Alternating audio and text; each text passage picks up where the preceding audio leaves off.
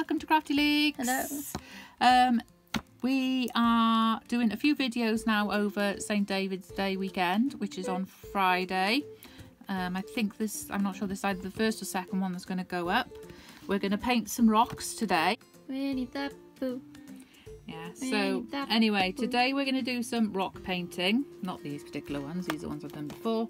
But we're going to go for a walk tomorrow, and we're going to tell you about something that was last Thursday, which is the anniversary of the French invasion. The French invasion was when the French invaded. Yeah. You'll see the story. You will, and you'll see it in mosaics. Yeah. How about that? Well, hopefully, as long as the weather's good.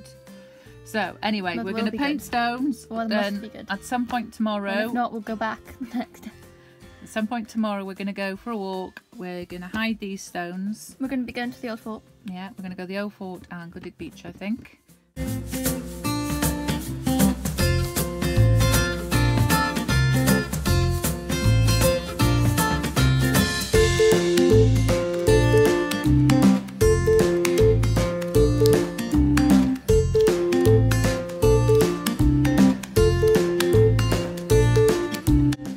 I thought it would be.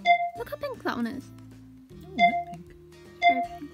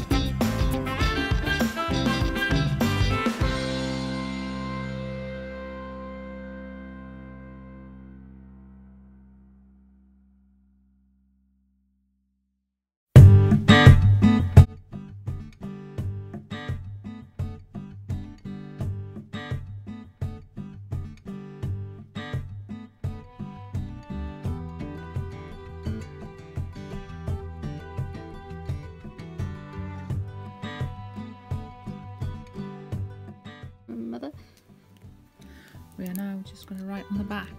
Oh, can we just do that? We heated these up to dry the other side and they are boiling. Like, for instance, I just put that on, right? That blue and it's not coming off. I haven't done the F, I've just done my hair. It's completely dry. Crow.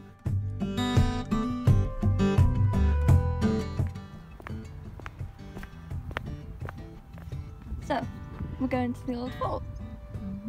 Yeah. Right, this says, the fort was built for privateer vessel Black Prince demanded £1,000 to return a captured local ship and a ransom for the town. When this was refused, it bombarded Fishguard, damaging St Mary's Church and some houses. As Fishguard was a prosperous port, protection was vital. The fort was completed in 1781, armed with 9-pounder guns, manned by 3 invalid gunners from Woolwich. It became the headquarters of the Fishguard Fencibles. On 22nd of February 1797, an invading French force appeared off the coast. Alarm guns were fired from the fort, but the Fencibles were withdrawn from the building, which played no further part in the invasion.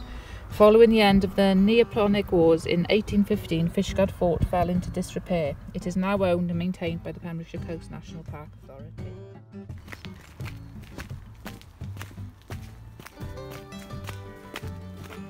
Well, that's close enough to what I wanted.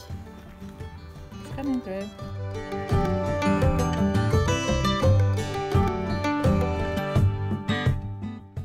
Okay, come here then. Sure. Tiny legs. Oh gosh, I can't see it. And then there's the old fort. It's so pretty, aren't I?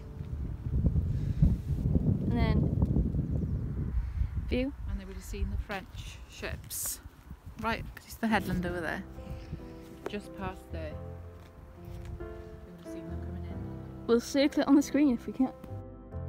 And they'd already dropped some off in a cove, I think, and they went up to Strumblehead. But then they came around and the rest were going to come off on the... And you don't have to pay to go here or anything about that. No. You can just walk it. You can with most places in Wales, really, apart from some of the castles. Or if you are going to come but with to many Wales, of them. buy a National Trust membership, and then you can go because anywhere. You can see the cannons. We do a lot of the National Trust. Here. And the Lake District do a lot of National. And then there's the other one, which is in the town centre on the roundabout. Okay. I'm alive.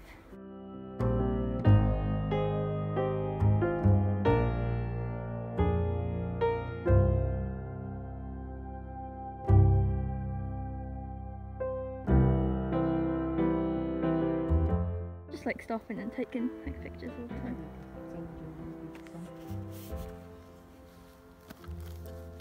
This one on the side there.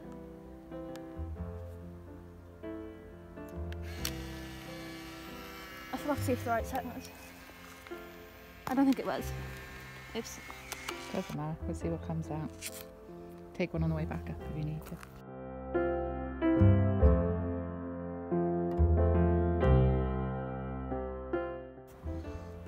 She's just ran on ahead.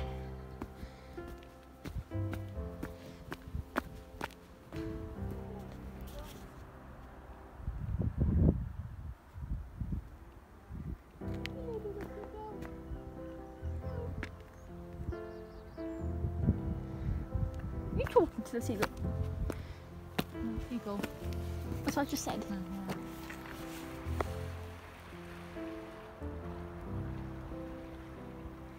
I have seen seals down here before now. But yeah, those years ago. Oh, that seagull, I see now.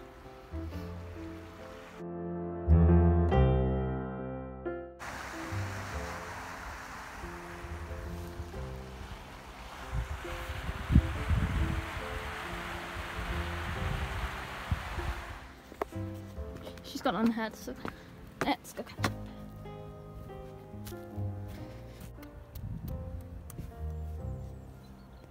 Don't drop the phone, don't drop the phone, don't drop the phone.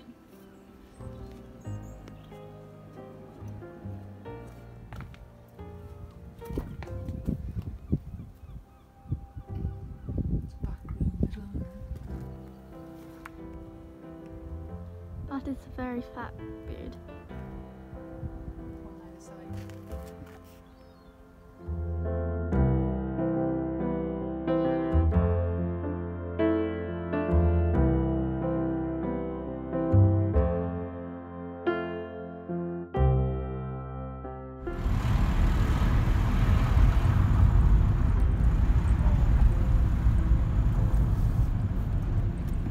There's the cannon.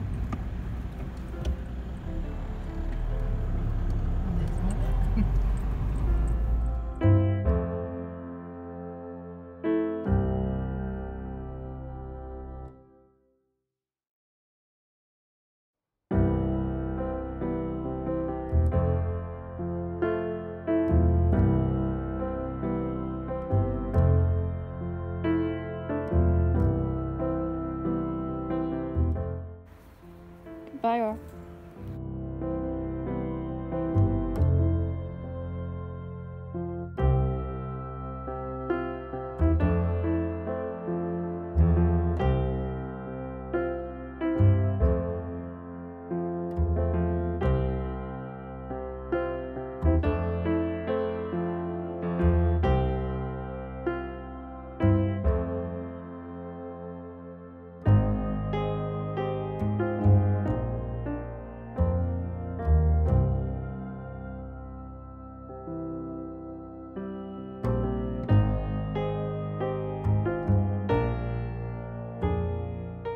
Herrings were sold at the quayside in measures locally called 18th century, thriving export trade to Ireland, Bristol and even the Mediterranean.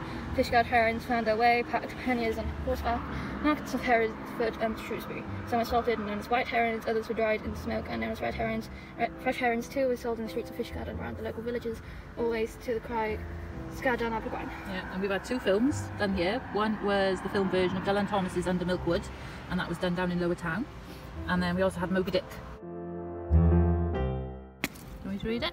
Good. On February 22nd, 1797, 4 French ships of the war dropped anchor under Carreg Wastad, rocky headland 2 miles west of Fishguard. Britain was at war with revolutionary France, and the invasion so long predicted had become a reality. On board the vessels were 600 regular soldiers, plus about 800 convicts. Styled the Black Legion, they were led by the Irish-American adventurer Colonel William Tate. The 1,400 men scrambled ashore carrying barrels of gunpowder and boxes of hand grenades. Tate made his headquarters at Trehovel Farm and planned the next move, the capture of Fishguard, to allow reinforcements to be landed. Are you really doing the Osh language? Hurriedly, the local militia assembled a defence force. Thomas Knox, commander of the Fishguard Fencibles, gathered his men at Fishguard Fort, while a yeomanry force under the command of Lord Cowder of Stackpole caught match the next day from Hereford West. With the Fishguard Fencibles, the whole defending army totalled 750 men. Meanwhile, Tate failed to follow up his initial advantage, partly because his troops, drunk on looted wine, had become impossible to control. Sorry, that just sounds like something that happened. French soldiers wandered the countryside in search of loot and came off badly from encounters with country people armed with scythes and found in pieces. At Preston, a drunken Frenchman hearing a click through a musket being loaded shot a neat hole in a long case clock, and the clock still works to this day. And it's I've actually gone to see it. It's in the Gone to see it. Royal Is it? Yeah. I've seen it. I don't remember where it was. Gravely overestimating the size of forces ranged against him, legend has it that his spies mistook women in traditional Welsh costume for soldiers, and with his troops in disarray, Tate surrendered to Cowder. The unconditional surrender was signed in the Royal Oak in Fishguard Square, and the French troops laid down their muskets on Goodwick Sands. The official casualty list showed 4 Frenchmen killed and 2 Welshmen. The invasion had lasted just 3 days.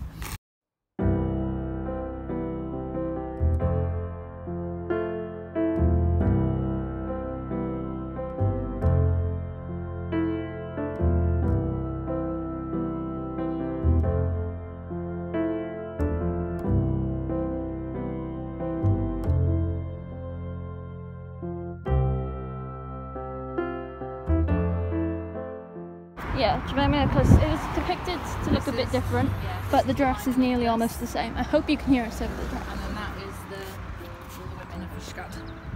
Yeah, so women not smart. I got that.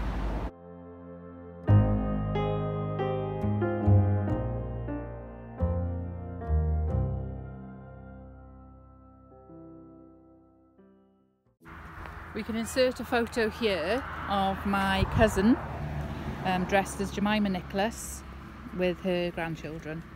And then a drawing that I did of a picture that I found online but lost. Actually, no. I don't think it was a picture online. I think it was one of our old pictures that I can't find anymore. Yeah.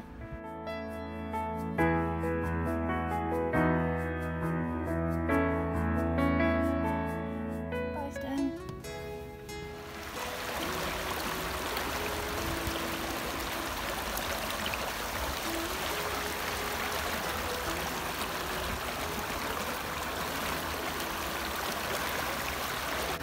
During this video, we have hidden some stones that you'll have seen us paint.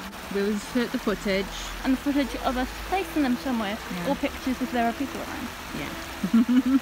So yeah, we'll just go back to the car now. Okay, hope you My enjoyed. And my face. Hope you enjoyed that little walk and vlog sort of thing and our stone painting. And if you would like to subscribe, please do so down. What are you doing? We're Oh over yeah. here. Okay, should we redo that one? Okay. Nope. No. So please subscribe by there, No. and please It's like less, remember. by there. Please like and subscribe, and we'll see you next time on Crafty Leeks. Bye. Oh, and happy St. David's Day. Happy St. David's Day. Dydd Gŵyl Dewi Hapus.